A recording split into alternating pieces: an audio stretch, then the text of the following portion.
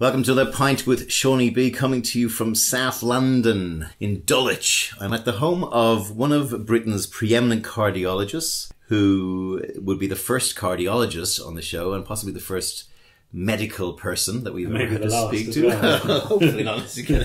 I'm here today to talk to him about lots of stuff. The guy is not just one of the great medical people of Britain, but he's also got lots of other strings to his bow, and we hopefully touch on them. I'm welcoming Richard Schilling to the podcast. How are you? I'm very well, thanks, Sean. I was going to try and memorise all the things that you do right now as your main job, so why don't you cover that? Okay, so I work as a cardiologist at Bart's Heart Centre. I'm a professor of cardiology at Queen Mary University of London, and at the moment I'm also the director of strategy and commercial for the Bart's Hospital itself. So what does that last bit entail? So that basically involves being the sort of clinical lead for the strategy for the hospital. So we get all the clinical teams, ask them to give us their strategy, and then we sort of put it all together into a cohesive plan. We're having this interview around the time when there's people on the street protesting against what's happening to the NHS in Britain. Yeah. What does it look like from your side of the fence? Well, I'm in a very lucky position in that Bart's Hospital doesn't have an A&E. So we're a highly specialised hospital, ring-fenced from the nightmare that the A&Es are having to face at the moment. Is it primarily an A&E driven malaise? Or? Well, you know, that's the entry point into the hospital, and so they're the gatekeepers. And so when you have a flu epidemic, they're the ones at the front line having to face that. Yeah. I mean, there's undoubtedly frivolous use of A&Es, but there's also an increasing demand by people that are genuinely sick. Because the population's increasing and getting older and needing more help. And the money's becoming less. Well, the money's not growing. Yeah. Or significantly, I mean, the government will say it is, but in reality it's not. And we have a beautiful perfect storm happening where America has got, and I lived there for 8 years. So, I mean, you know, just to give you some perspective, my health insurance in Ireland right now where I live is something like 120 a month. Yeah. It's €1. When I was traveling globally, it was 280. That was for pretty good health insurance globally, excluding America. Yeah. And if I wanted America included, it was 620. Yeah. Right. So the American system is you know, the great line of mixing capitalism with medicine doesn't work. You know, it doesn't work for patients. Well, it doesn't. Well, it doesn't work for patients, and it doesn't work for anyone really. There you go. Right. And I think one of the amazing things about the US is that you have some centres of amazing quality care. But let me give you an example. So one of the procedures that I've dedicated a lot of my research to is a thing called AF ablation, where you take patients who have abnormal heart rhythms called atrial fibrillation, and you pass a wire up from the leg and you use that to try and cauterize and get rid of the areas that are promoting the irregular rhythm. In Europe, the death rate with an AF ablation is less than 1 in 2,000. I mean, it's very, very rare. It's tiny. In the US, 1 in 300. Wow. So not caught in time. Well, no, it's just because the quality of the care there is not good overall. So while you have centres of excellence, for the vast majority of Americans that get healthcare, the quality of the care they get is actually not that great, even though it's incredibly expensive. And so you can extrapolate that, presumably, not just about that thing that you specialise in, but across cancer and lots of other things. Is that fair? Yeah. So the perception in Europe is that America is the greatest standard of healthcare. And for sure, in some places it is stratospherically good. Yeah. But for most Americans, it is. No, I agree. It's pretty bad. Over there, I don't think it's considered. But, you know, the NHS is held up as one of the greatest things ever, you know, and this is one of the reasons that, you know, a lot of Britain is out marching on the street is to protect things like they call it my NHS, and the fact that it was one of the great social things that was done, and is being kind of eroded. I mean, at the moment we have a challenge in that demand's going up, and yet we are in an era where we do not feel that rationing is acceptable. When I started off as a doctor, the waiting list for bypass operations were over a year. You know, there was an element of rationing, and now we don't accept that, but yet we're not prepared to pay. Was that means ration? Like if you had money back then, you could jump the queue? Yeah, I mean, you could do it. You could go privately for sure. I mean, the 4-hour wait in A&E I've got no evidence for this, but you'd imagine that people will now go to an A&E because it's easier to do that than get to a GP. And so A&Es are under incredible strain. Yeah. Whereas back in the day when you were waiting 12 hours to be treated, they were less likely to go to A&E and more likely to go to their GP for a cold or a sore throat. Yeah. There's some hard decisions that we need to make as a country. Do we say it's free care for everyone and we're just going to have to pay more money? Or are we going to put some limit on the care we offer and a limit on the money we pay? So on your side of the fence, which, you're obviously involved in strategy and all that stuff as well, what do you feel is the right solution? Well, these are my own personal views. I get that. But I mean, also, you're someone who's very informed. Well, I think you have to have some nominal fee that people pay if they go to an A&E to make them think about, do they really need to go there? Do they really need to go there for a sore ankle? And you should have an element of free care, obviously, for people that are hard up or on benefits or whatever. They shouldn't have to pay, and that's fine. The country can shoulder that burden. Yeah. But for the vast majority of people that are working that have disposable income, they're carrying a £1,000 phone in their pocket. Yeah, then presumably they could pay £15 to be seen at A&E and make them think about, well, do I really need to go there? What about the whole Brexit thing? The medical side of that was put front and centre by the government who were promoting, leave, and apparently it was all bullshit. Yeah, I mean, what was it, 350 million, whatever, a month or a week or whatever? There was a number Boris had on his bus, right? That was basically bullshit. Yeah, yeah, I'm sure it was, but for the NHS.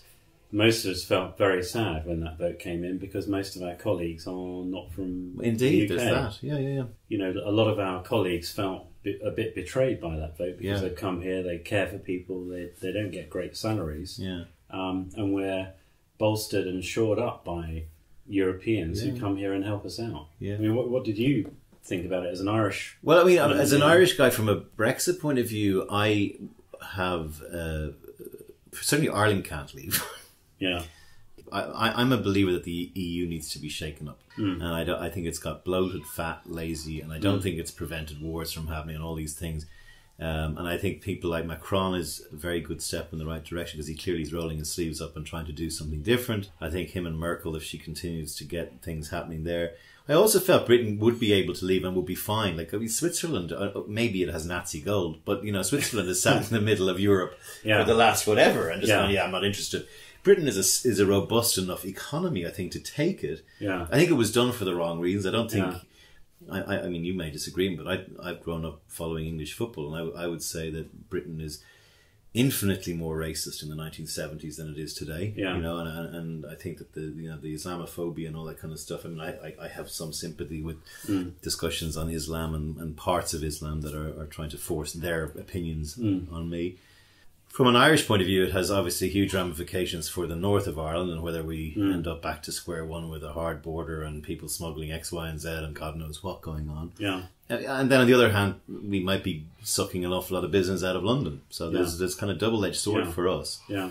As far as health is concerned, we have, I often make the point on the podcast. So when I left Ireland 26 years ago and I'm just back a year, the 5 things that were problems back in 1996 are still the 5 things that are problems today. One of them was a burgeoning, creaking, ineffective health system that has, something like 2,000 people around the country waiting on trolleys every day. My joke is what happens when we run out of trolleys?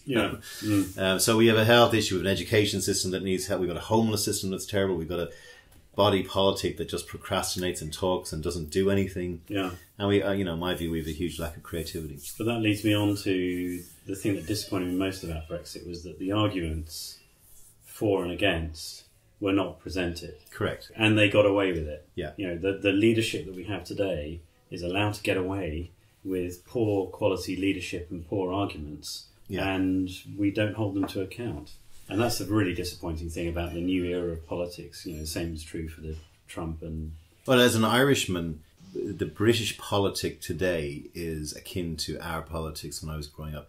Weirdly, we're starting to become a little bit kind of cool and trendy. We've got a homosexual 38-year-old Taoiseach who's doing a pretty good job, and he's bringing young people on board. Gay marriage the cronyism, one of the gay first marriage is two. in. We have probably as this is going out, we'll be having a debate on abortion, which is still illegal. Yeah. People feel very strongly about that because most of the people are coming over here for abortions, right? Yeah. So Well, Scotland. it's not as if we don't have it. Yeah. So the hypocrisy of mainly clerical, church-based hypocrisy of we're a very good holy Catholic country. None of our girls get pregnant, except they go over to England when they want to. So you're grand if you want an abortion and you have a few bob in your pocket, but you can't if you don't. So I mean, there's you're just like, what about things like Sicko? The Michael Moore movie and these kind of. I remember one piece in it where a guy had lost 2 fingers in a lathe. Yeah. And they had been recovered and wrapped in ice and brought to a hospital. And the guy had a discussion. He could only afford with his medical to have one of them sewn back on. Yeah. I think it was a ring and a pinky.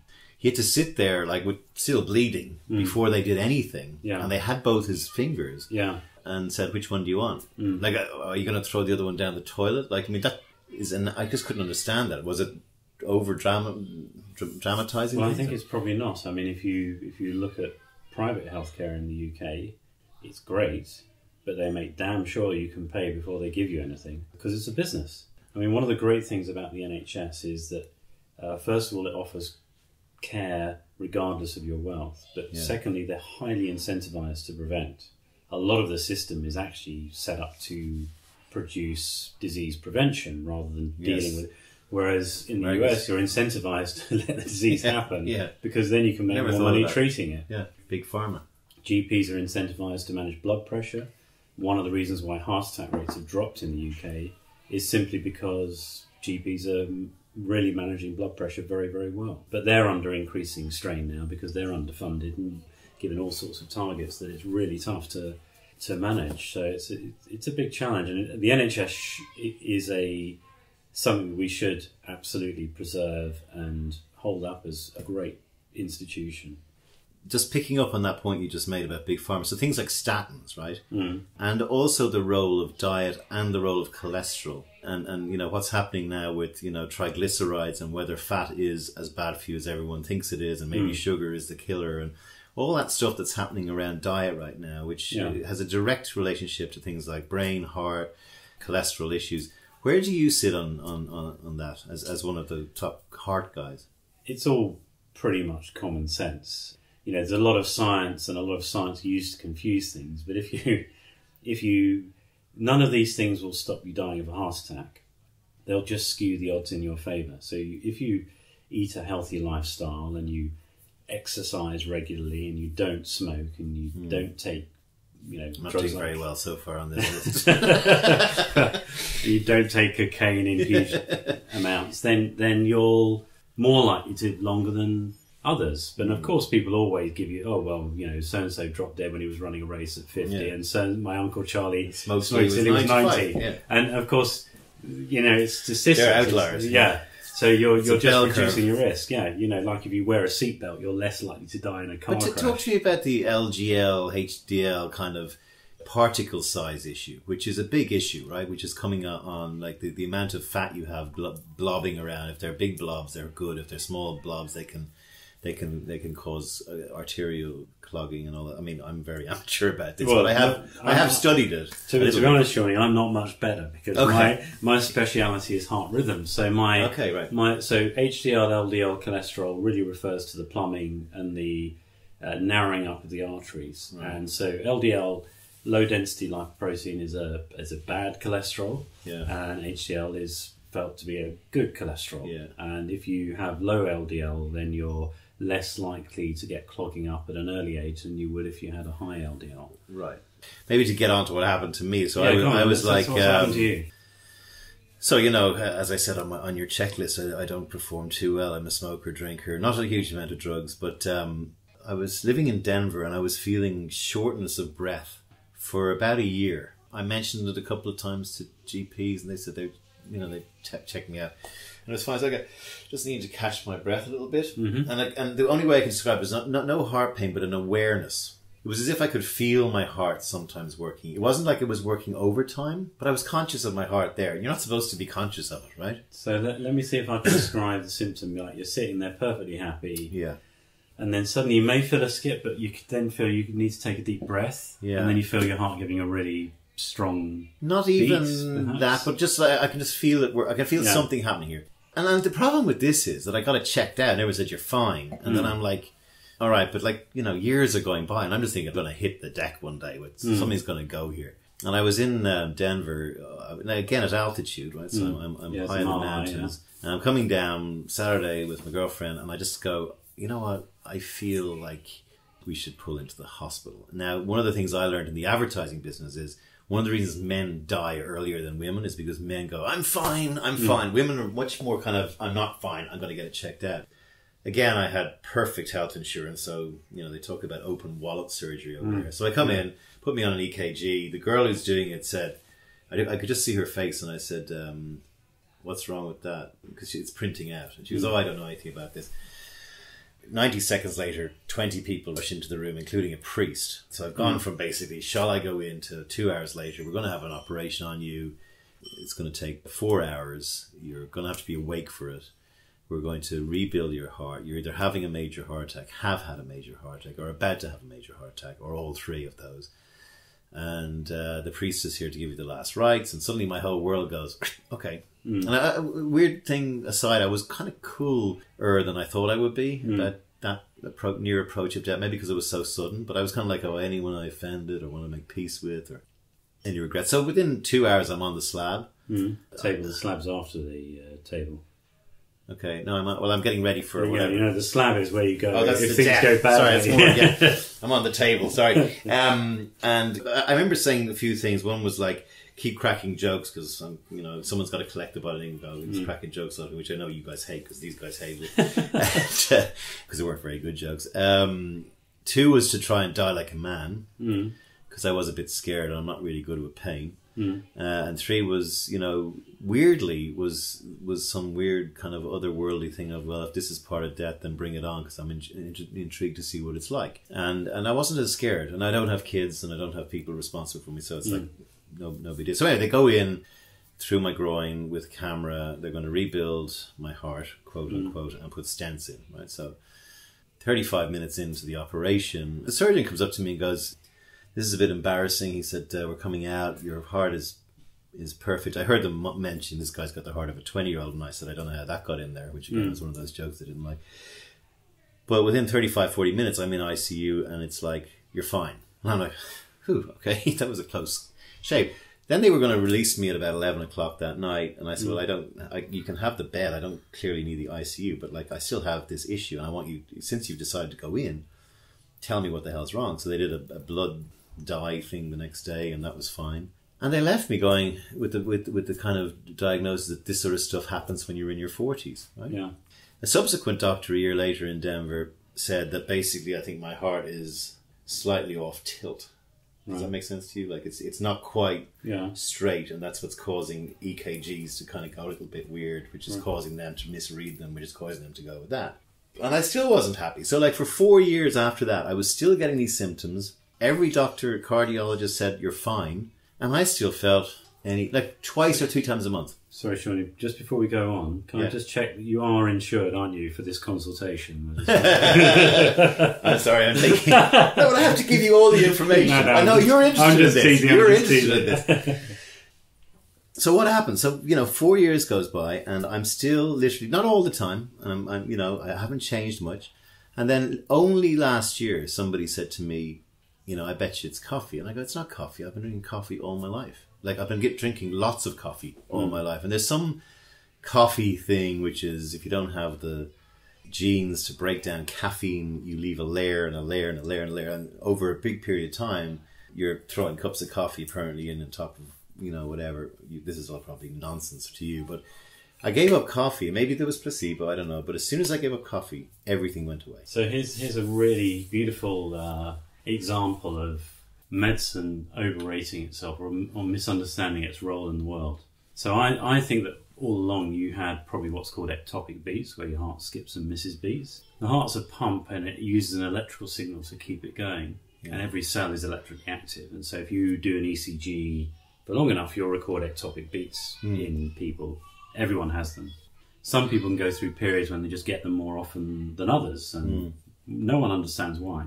So a few years ago, doctors had the idea, well, look, let's see whether if we suppress these ectopic beats with drugs, particularly in the high-risk patients that have had heart attacks, maybe we can make them less likely to have cardiac arrest. So they did this trial, and they had to stop both trials because the ones that were given the drugs were dying. And the ones that were given the placebo were fine. But when you see an ECG abnormality, it is a medical reaction to go, oh, well, there's something we need to do here, rather than a reaction saying, well, hang on, what's the problem and why are we doing something? Yeah. And caffeine can, in some patients, make them more frequent and give you those symptoms. I guess the point I'm making is that we have a great tendency in medicine to want to do something about something, particularly if you're paid to do it, and that can sometimes lead to more harm than good. Like you ended up having an angiogram, which has a 1 in 1,000 risk of a serious problem. Yeah. Thanks for telling me now. So, but the single most important thing for improving our longevity is good hygiene and good food.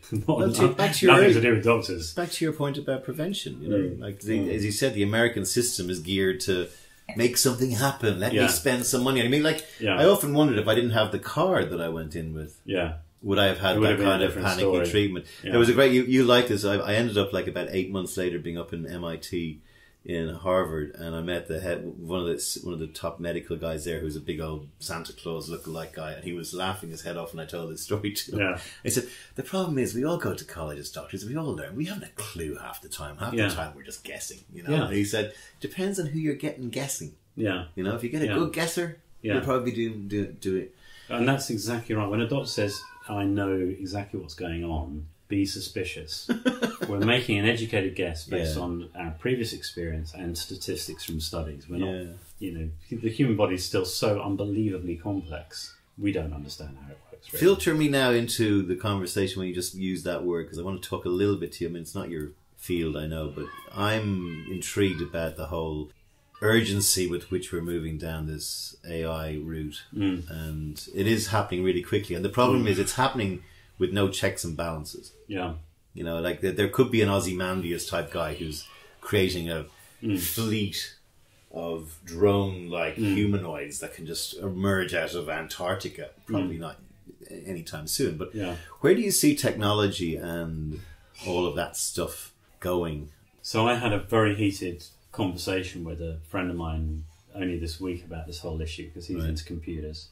I've had interactions with a number of different divisions of Google, and they come at it with an absolute belief that AI will solve the problem. And that is a big worry for me, because if a scientist comes at a problem believing that they can solve it and they know all the answers, then they're going to fuck it up. Because you should go into solving a problem with the absolute belief you don't know what's going on and you hope that you might get there. You're not even sure what the problem is, let's face it. Like, what is the problem? Yeah. So their belief is that you throw data at the problem, enough volume of data, you'll solve it, no matter what the quality of the data. So, you know, Fitbit and these other things being a good example. Yeah. But actually the data you get from these types of systems are completely hopeless. I mean, you know, they're very inaccurate, and they're not a marker of disease or anything. So I think AI will solve some problems some point later on down the line. But at the moment, I think it's at least 10, 20 years off. Genetics being a perfect example of this. We thought that we could, you know, in the 60s we thought we'd crack that. Yeah, you sort the human genome and you'll know the answers. And now it turns out we're only just beginning to understand what the question might be, because it's not just the genes. It's the way the genes interact with one another, how the environment interacts with the genes. So disease is a lot more complex, or most diseases are a lot more complex than just one gene causing a problem.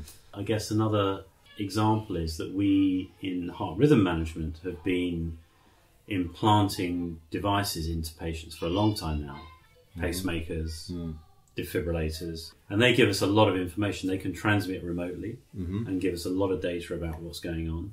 And they still are not able to prevent patients coming into hospital with things like heart failure, because even with these implantable devices that measure the impedance across your chest, they're still not sensitive and accurate enough to anticipate a heart failure problem, for example. So I think we're still a way off. Are we being hysterical? You mean inferior? The AI thing, yeah. The Inferior? coming of the robots and robot overlords. It's not my area. My personal feeling is probably not. Yeah, right. It's a tool that we're going to use like anything else, and ultimately it's got a plug. Yeah. Hopefully, there is that. Well, that's actually the main check and balance right now. Is switch it on and switch it off and switch it back on again. Which is fine until the machine knows that you're going to do that. Yeah, It comes up with a reboot because we've taught it to try and think around problems. Yeah, there's a great one which was about if you tried to get a machine to produce, I think it was like 2 strawberries. Take one strawberry and make an exact replica of it on a plate, and that sounds like an easy and very benign kind of thing to ask a machine to do. But the machine will go through every known possibility of doing that, including possibly blowing up the world to see if that works. Yeah. That didn't work. Oh wait, and it's just to make another strawberry, right? And that there's no sort of overseer that goes, "Hey, stop doing that," or you got to get, which you have in medicine. Yeah, but then if you think about, I guess, the Hippocratic Oath. The argument I put back to you is that AI, it can't do any worse than we're already doing. I mean, we're afraid of AI, and yet we're not afraid of plastics. And you've got fish being hooked out of the sea full of it. Well, I guess the point is maybe by the time this has gone out, Donald Trump still hasn't put his finger on his big nuclear button. Yeah. That's an interesting one to think about with regards to a computer who may not have the kind of nuance and we just go, okay, no, I know in this situation when this guy's challenging me and there's a danger of this going on to Hawaii and this, I need to preemptively strike, boom. Yeah. And that would be an example to me of AI doing something without the kind of empathy and nuance and sort of stuff that humans bring sometimes to an equation, even if they are bad. Well, let me give you an example where it might find it challenging to work. One of the things that I do is to put in things called implantable defibrillators, which are basically little pacemaker devices that go under the skin. They monitor the heart rhythm and they deliver a shock if you have a cardiac arrest. Brilliant. It must be a great thing. Why doesn't everyone have them? But then if you have a 75-year-old guy sitting in the room with you who's got heart failure, and we know that patients who have heart failure and scarring their hearts are at greater risk of a cardiac arrest. So the knee-jerk reaction is, I put a defibrillator in, it'll stop you dying from a cardiac arrest. Importantly, it doesn't stop you having the cardiac arrest, it just delivers the shock to stop it killing you. Fix you. But then you have to open up the conversation, how do you want to die? Because the defibrillator will not allow you that death in your bed or dropping down dead suddenly. It will change the way you die. And indeed, some recent research suggests that, particularly for older patients, it doesn't actually make you live any longer. It just changes the way you die. Makes it more painful. Well, yeah. Possibly. Or a slow deterioration or drowning in your own fluids and heart failure.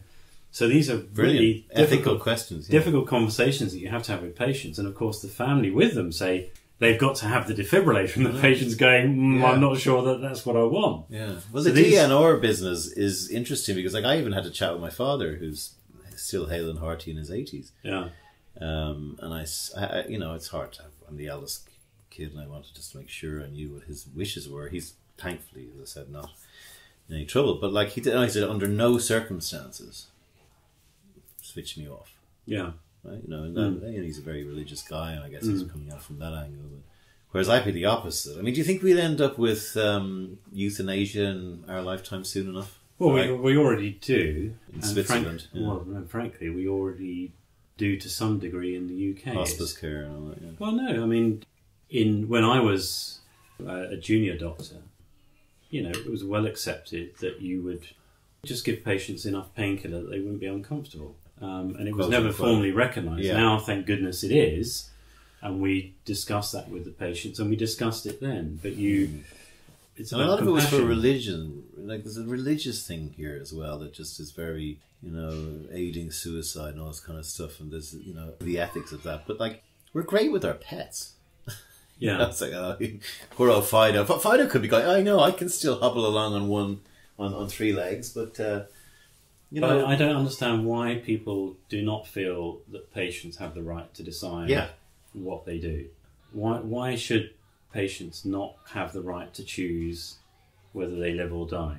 It doesn't make sense to me that we give them every other decision, but not that. The most important decision and they except have. women and abortion in Ireland as well, where the same thing comes into play. Where, although you could argue there's another life involved there, but this is not. This is even simpler. Yeah. This is your own life. It's your own control. Why shouldn't you have the right? And people will say, well, they don't have capacity.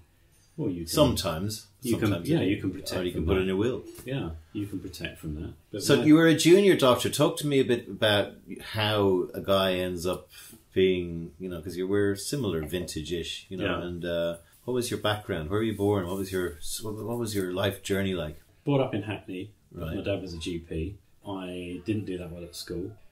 Not good if you want to be a doctor. No.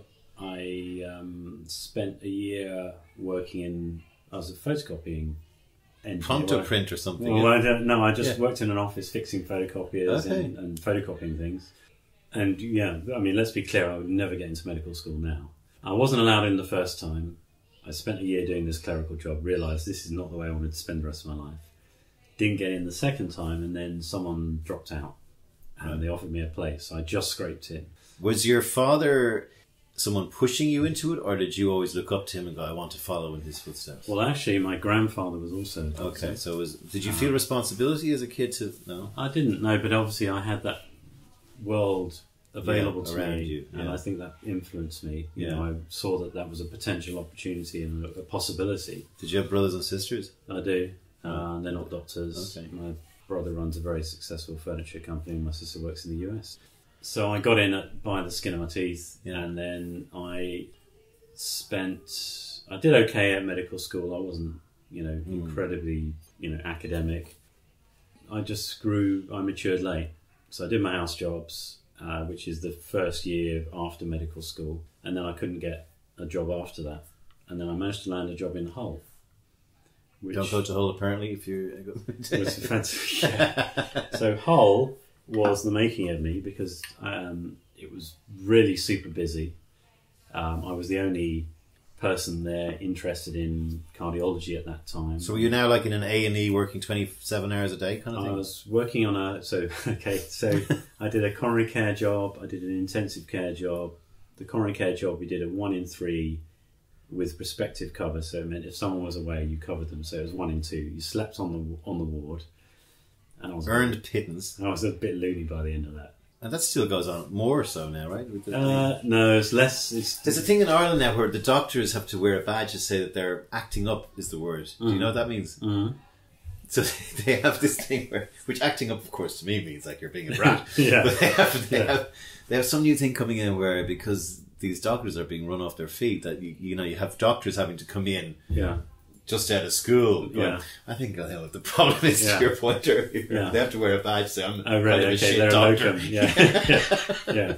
So you went through all that. So I've never spoken to some. I have huge respect for doctors and particularly nurses, people who I put teachers in there, people who do a lot of great things. And I work in advertising and I get paid a load of money, and these people are working much harder than me and doing something much more important than I did, and getting half the salary or quarter the salary. What was it like? It was phenomenal. Right, tell me why. It was a massive, huge privilege. So the nurses all knew that you were working all the hours that God sends, and as long as you were decent to them, they really looked after you. It was a bit like being in a rugby team or being at war. There's a camaraderie there that you get in situations of adversity. And then on top of that, you have the amazing privilege of looking after patients who... Purposefully, who know that you've been working long hours and are really, by and large, really decent people as well, who are just grateful that you're doing the best you can for them. So it's an incredible, incredible job and an incredible opportunity. Well, I hope everything goes better with the NHS. Coming away from medicine, tell me about your interest in flying and where that came from. So I... was taken away by the anaesthetist that I work with. He gets very upset if I call him my anaesthetist, because he's a doctor in his own right. So he was a pilot, and he took me on a trip to Jersey.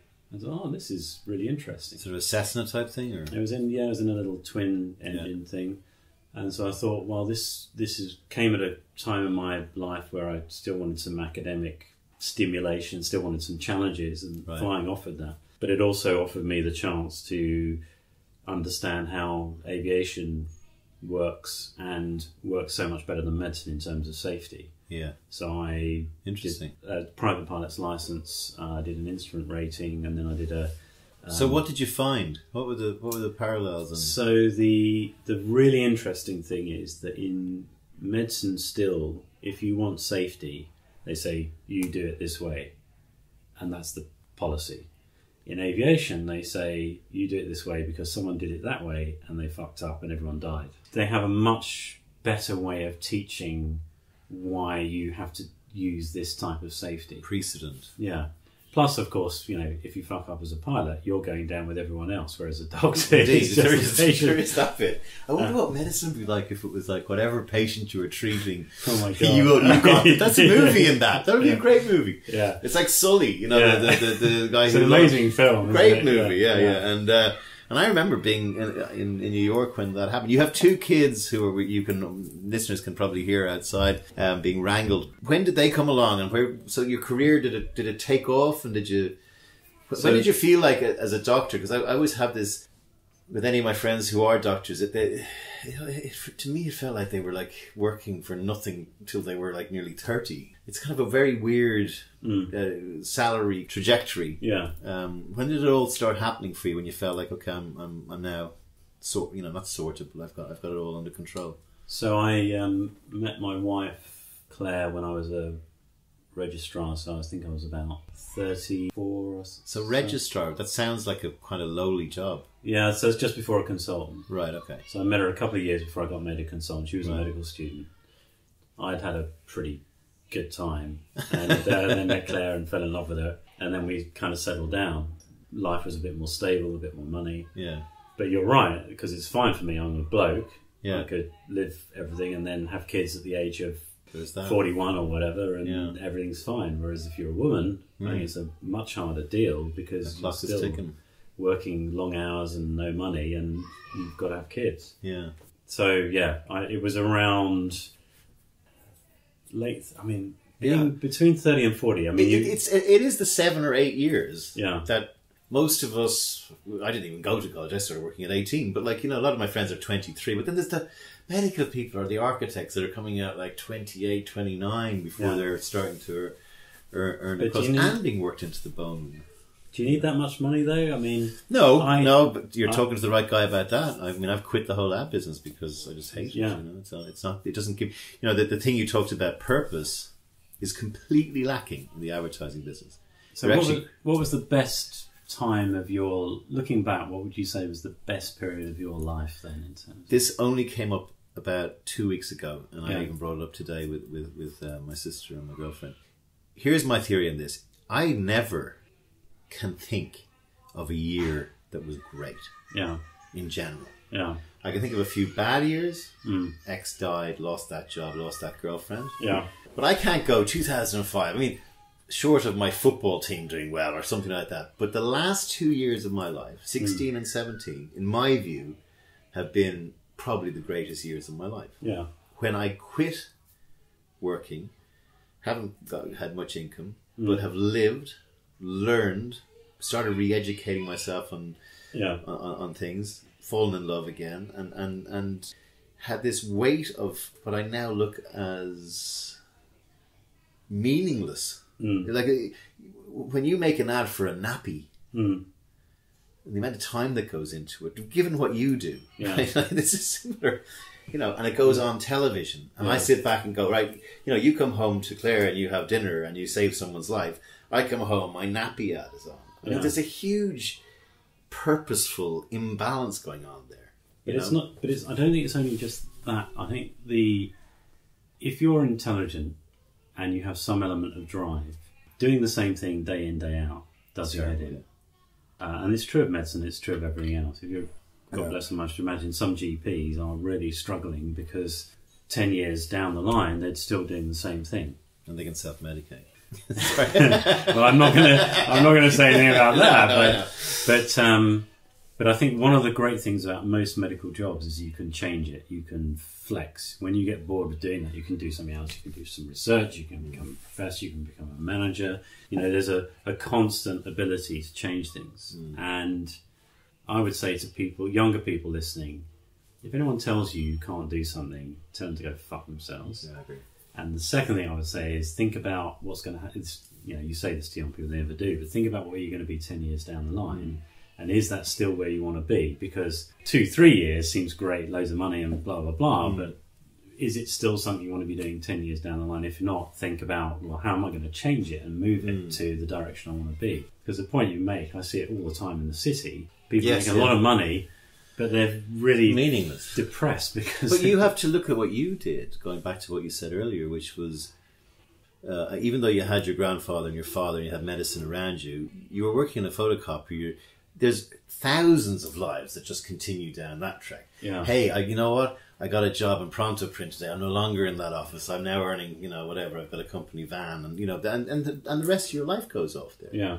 So at some point, part of you went, no, I've got a course adjust right now, early. Yeah. And I kind of did something similar, but I don't know why I did it. But it's never too late, as you've shown. It's never too late. Yeah. So even if I didn't course adjust then, I would have course adjusted later on. You reckon? And I have done. I have done. Went to Hull. Amazing. Everyone said, "Oh, poor thing, why are you going there?" It was the thing. It was the making of me. Yeah. To the flying thing, so you now have your own plane. Did that add an extra kind of because I love what you said about trying to cross pollinate the lessons in flying versus the lessons in what you do. Yeah. That bit you clearly. You now have your own plane, and you fly. You can fly. Can you fly anywhere? Yeah, pretty much. Yeah.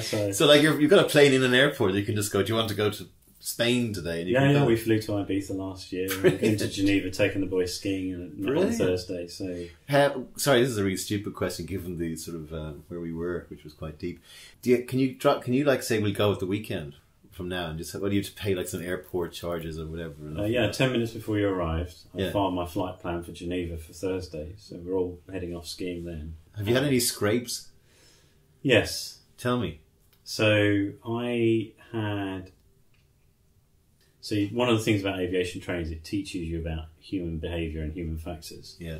And yet even then, I still managed to screw up. So I flew to the Scilly Isles with the family in very windy conditions. Yeah. I'm rated to fly the instrument approach. I flew it and thought, okay, I'm through. I'm on. I can see the runway now. It's all okay. But one thing I hadn't taken into account was that there was a wind blowing across the runway that was far too big for my capabilities. Right. And because I was thinking so much about flying this approach precisely and accurately, I hadn't taken into account that crosswind. And as I landed, I went over a little bit. The wing twitched, and I took off again and diverted Newquay, but I pranged the prop on the way through. And it was a real lesson to me to and it was your family and you. Is that it? There's no co-pilot or anything? No, it's just the family and me. And it really made me take stock. And Claire and I had a conversation about it, and we dissected why it had happened. Yeah. And what was the 90 seconds after the aborted landing like? That was fine. Okay, the hindsight was... Well, the worst bit was landing and then looking back on it. Because, of course, you compartmentalise, think, okay, well, I've got to put that aside. I've got to now get myself to Newquay and land there.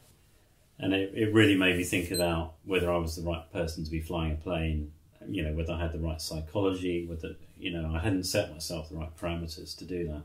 But isn't it like they always say, like, for, motor racing drivers or people who drive professionally, you need...